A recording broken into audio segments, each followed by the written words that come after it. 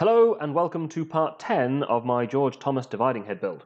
If you haven't seen the other 9 parts and you wish to do so, the series so far is in a playlist over on my channel. I'll put a link in the description. In this part I'm going to finish the sector arms.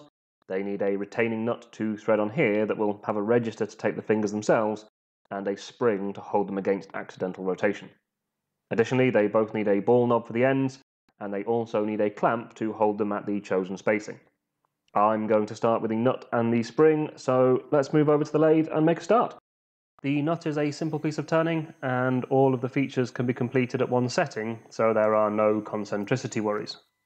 The large diameter is specified at the supplied stock dimension, so after a facing cut, I can jump right in and add the knurl.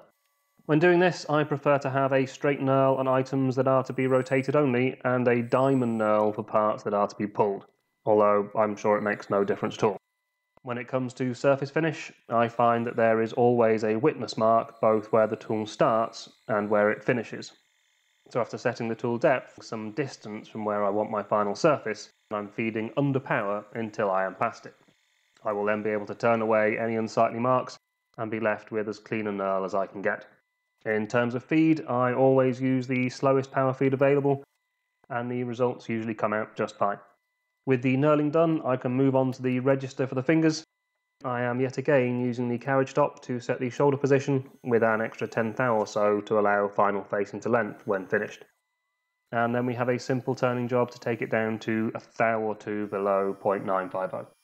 This should be the final pass, and I have a nice running fit on the sector fingers, so we can move on to the boring. As always, I am opening out with a pilot drill, followed by the largest one that I have below my target dimension, and then switching to a boring bar to bring to the final size for threading. This piece of material in the chuck is also going to become the graduated dial for the micro adjuster, so I cannot simply bore all the way through it. Of course, the sensible thing to do here would be to make the dial first and put it to one side for later. Instead, what I'm going to do is bore and thread a blind hole purely to put off thinking about that dial. With the hole 2 dimension, I can bring my tool up against the carriage stop and create a reference mark on the outside of the part, just to give me a visual of what's going on inside. I can then use this to judge the dimensions of the internal runoff groove, and with that complete and transferred to the outside of the part, setting the carriage stop for the threading tool becomes trivial. I'm aiming for a close-ish fit on the spindle, so once I'm within a thou or two of book depth, I'm trial fitting the part each pass. As soon as I feel it begin to thread on, a couple of spring passes bring it to size. Facing to final length, a couple of chamfers and a countersink, and I can part this off. With the part reversed in the chuck, it can be faced to final dimension, another chamfer and countersink, and this part is done. I have this trial assembled, and the sectors are a nice fit on that nut.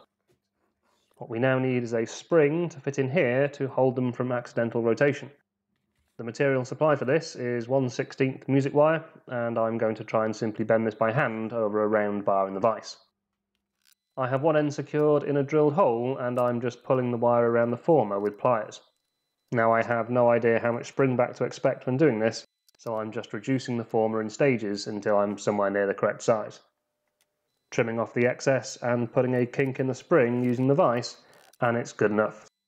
Off camera, I have just touched the ends with a stone to remove the worst of the sharp edges, and it fits sort of reasonably on the nut. I hope you can see that putting a kink in rather than the usual helix means I will have a smoother contact with the sector fingers. That's the idea anyway. Let's see if it works. That is actually a surprisingly pleasing action, so despite the part looking awful, it will certainly do for now. To finish these off, we need the ball handles and locking screw, and this arm needs to have a step bent into it to bring it down to the surface of the plate. I'll attempt the ball handles first, so it's back to the lathe. Both the supplied stock and the specified ball dimension are a 1/4 inch, so to allow me to take a full cut and remain at size, I'm starting with some 5/16 bar from my shelf. Although if you wanted to use the supplied material, I'm sure a few thou undersize would make no difference at all. After facing both ends, I'm starting by turning down to 0.26 and then creating the runoff for the ball with a round nose form tool with a chamfer ground on the left side. With that runoff to depth, I can turn down the shoulder dimension before setting the ball tool. It is then just a simple matter of forming the ball down to 1/4 inch. And with that to size, I can touch off and move the parting tool to create the shoulder, taking care to remember that I enlarged the corresponding hole to 1/8 earlier in the build. Severing the part with a saw, and it's done. Next up is the clamp, which is designed in 3 parts: a nut, the clamp piece itself, and finally a screw. I'm going to start with a nut, which is a simple turning job to be a press fit into the 4.7mm hole in the sector finger. We can then swing the top slide over to cut a 45-degree chamfer to locate in a countersink, which will be cut into that same hole. The nut is then drilled and tapped M4 and reduced to final length before a chamfer and countersink finishes this side. Finally, I'm extending the work and dialing in the length using the top slide to part this off. Moving on to the screw, I'm setting the shoulder depth with a carriage stop and turning down to 4mm for the thread, before adding a small runoff groove and a couple of chamfers. Next is the dimension for the head, which should have been done before swapping out to the chamfer tool, but what can you do? I'm forming the thread under power using a die in the tailstock, starting with the die fully open and adjusting the size until I have a nice fit on an M4 nut. The length looks good as it is, so I can part this off to length, and after an honest 5 minutes of searching in the swarf tray, the part can then be put aside for slotting later. Finally, for this assembly is the clamp disc itself. This is essentially a thick washer, which is turned to diameter with a 4.2mm through hole and an 11/32 counterbore to fit over the nut body. The depth of this counterbore is fairly critical, as it needs to completely accept the length of the nut but not break through the relatively thin clamp piece. With that done, the thickness can be dialed in, a generous chamfer added to what will become the top of the part, and a countersink formed. Before this is finally parted off, there are a couple of features that need to be added to it, so let's take it over to the mill. Here I have the part held in a collet block to help retain the orientation of the 2 features to be added, the first of which is a step to accept the second sector finger. Now this is dimensioned at 1/16, but the material that was supplied measures up at 57 thou, so I'll machine it to that. The second feature is a 1-degree relief to allow the clamp to bear down on the finger. This angle is not critical, so I've simply used trig to calculate the necessary gap under one edge of the collet block and selected a suitable feeler gauge to cock it over. Bluing the top allows me to adjust the depth to take a full cut off that surface. While we're at the mill, I'm taking the opportunity to cut the slot into the screw head. I have the screw mounted in an M4 hex standoff, and after touching off and moving down half the screw head plus half the saw thickness, the slot can be cut in one pass. There are no dimensions on the plans for this, so I dimensioned mine to fit a suitable screwdriver, which worked out to be 32 thou wide by 3/64 deep. With that complete, it's back to the lathe for the finishing touches. With the screw still in that hex standoff, adding a slight radius to the file finishes this part. Off camera, I have lightly deburred the clamp piece, so the only thing left to do here is to complete the parting process, and with that, the clamping arrangement is complete. The final operation at the lathe is forming a 1/4 inch radius in a scrap of brass using a ball nose end mill. This is to be used as a backer to help riveting the ball handles onto the sector fingers. With that done, it is over to the bench for some assembly work. The top sector arm needs a step forming in it to bring the finger down to the surface of the division plate.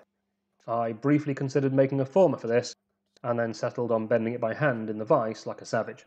The bend points are marked on the material, and setting the finger squarish by eye, I'm pulling the first bend, before flipping the part and encouraging the second bend to start at the jaws with a softened length of brass. A couple of adjustments, and we have an acceptable result. Next, a shallow countersink is formed in the back of the fingers, and the shafts of the ball handles are peened into place. With the ball handles protected from the vice jaws, the backs can then be filed flat, and completely unnecessarily, I'm filling the remaining countersink with soft solder. Back over at the mill, a 1/4 inch countersink is formed 10 thou or so into the back of the remaining hole. This is to accept the 45-degree feature on the captive nut. And with that done, we can head over to the bench to see how it all looks. The sector fingers look okay. Off camera I have pressed the nut into the sector arm, and I have had to fettle the radius on this top arm to allow clearance from this clamp piece. Let's get this all together and take stock. Well, these are the parts I was looking forward to the least, and I am reasonably satisfied with all of it. The fingers move nicely around the plate with no interference from the spring, and the clamping arrangement works positively without undue force. In my haste, I have made the screw from mild steel, which is not ideal for a screw head. In the book, Thomas suggests case hardening, but I've never had great results with that. If the screw begins to wear unacceptably in the future, I'll remake it in silver steel and through harden it. As for the project as a whole, now I'm not saying that it's dragging on, but I am starting to see signs of corrosion on some of the parts. Having a project rust before I finished it is a new one on me, and I think it might be worth pointing out the reason behind it. All of the parts that you see surface rust on had been covered in layout fluid, which I usually clean off with acetone. Now this is fine, but it also removes all of the trace oil that usually protects uncoated steel in my workshop. Luckily this will all buff out with a fine steel wool, and I can add a thin layer of machine oil like I should have done in the first place. Anyway, I think I will call it a day for this video. Next time I need to make a start on the plunger assembly that will fit on here, so please do look out for that if you're interested. Again, do leave any thoughts in the comments. If you do want to see more like this, please do subscribe, and hopefully I'll see you again. Cheerio!